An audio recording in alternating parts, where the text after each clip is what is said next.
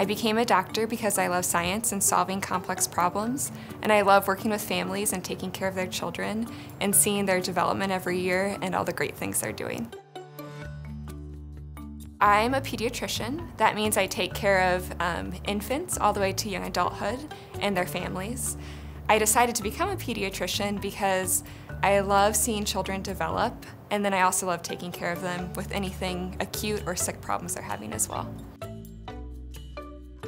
I decided to join the Iowa Clinic because we have an awesome collaboration between primary care physicians and specialists, and that makes me excited to come to work every day. So coordinated care at the Iowa Clinic means as your pediatrician, I take care of most of your everyday problems and care. However, if there's things out of the ordinary or we just need an expert opinion by a specialist, I have easy access to all specialists at the Iowa Clinic and a very ready line of communication. When I'm not at work, I like to be active, so I run now with a jogging stroller, hike, and play tennis. One word to describe me is patient, so I try to treat everyone with kindness and give everyone grace.